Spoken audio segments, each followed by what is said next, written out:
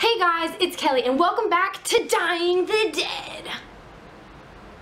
In today's video, we're going to be doing the last and final step of our diaphonization process, which is the storage of our diaphanized specimens in glycerin. Every material has an index of refraction that is linked to the speed of light in the material. So the higher an index of refraction, the slower the light travels in that material. The transparency comes from the smaller the difference in the speed between the two clear materials. So if a transparent object is surrounded by another material that has the same index of refraction, then the speed of light will not change as it enters the object. No reflection and no refraction will occur, so the object will appear invisible. Here are some of the things that you will need. Your specimens, glycerin, Thymol crystals, lab gloves, your tweezers, a cookie sheet or some type of bin that you can put your specimens on while you're working, and storage jars in varying sizes. We're going to start off by filling the jar with glycerin. You don't want to fill it all the way to the top, considering when we put our specimens in there, the level is going to rise. Next, we're going to add a small little crystal of thymol to prevent any fungal and bacterial growth, and then we will go on and place our specimen inside. In this video, I'm only going to be doing the storage of 2 of my specimens. If you hang around to the end of the video, you'll get to learn about what's going to happen to the 3rd specimen. Alright, so let's get started.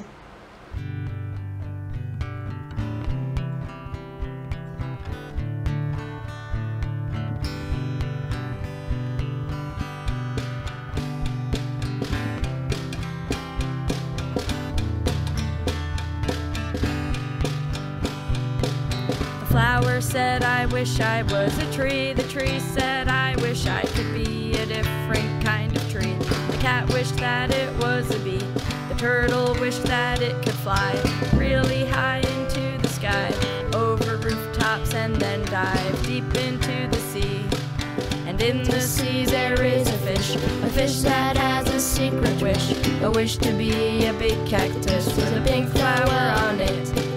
And in the sea there is a fish that has a secret wish, a wish to be a big cactus with a pink flower on it.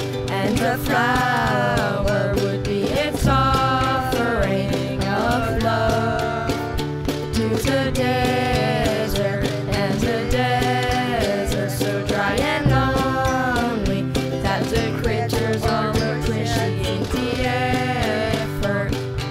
Et le jackalope, je voudrais être un yeti pour voler dans la nuit et m'en aller loin d'ici. Mais le yeti a dit, je veux être un monstre marin pour pouvoir choper dans la main de tous les requins. And the rattlesnake said, I wish I had hands so I could hug you like a man. And then the cactus said, but don't you understand? My skin is covered with sharp spikes that'll stab you like 1,000 knives. A hug would be nice, but hug my flower with your eyes. The flower said, I wish I was a tree. The tree said, I wish I could be a different kind of tree. The cat wished that it was a bee. The turtle wished that it could fly really high into the sky, over rooftops and then dive deep into the sea.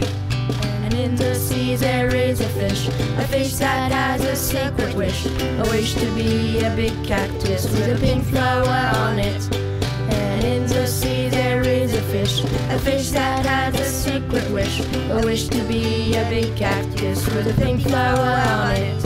And the flower would be its offering of love to the desert, and the desert so dry and lonely that the creatures all appreciate the effort.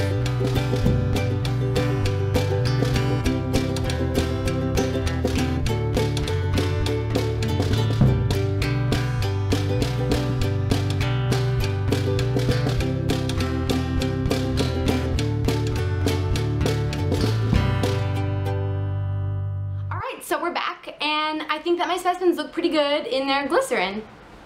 We have the 3rd mouse that I started on later than the first 2, which it's still a little bit floaty. I'm not really sure why. There's no air pockets up in the spine or anything like that, so it's kind of funny. It's kind of weird.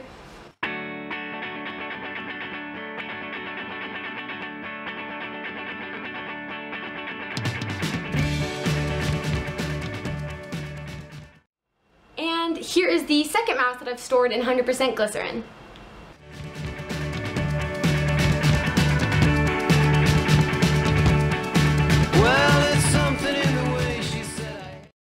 So I feel my mice in the glycerin look pretty cool. I'm very happy with the way they came out. I like the way they look. They look pretty exotic.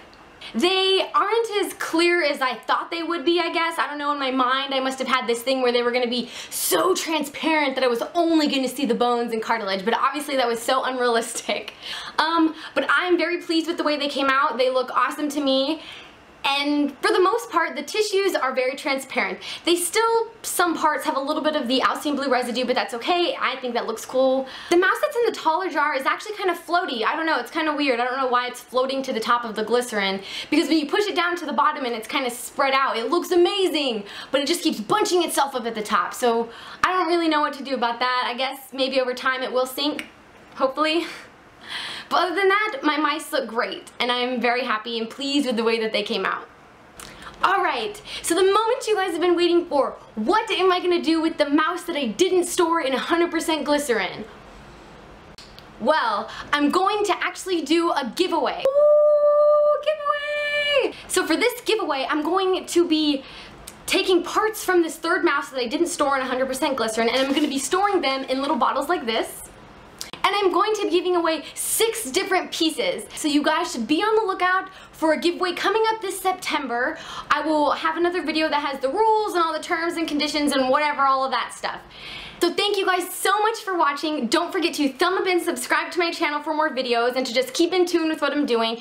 Don't forget to check the links and read the description down below, because there's a lot of interesting stuff down there and things that you will need to know. And I will be continuing with this whole Dying the Dead video series, but I will be doing other species and different protocols, so definitely be on the lookout for that. Alright, so thank you guys so much for watching. See you guys next time. Bye!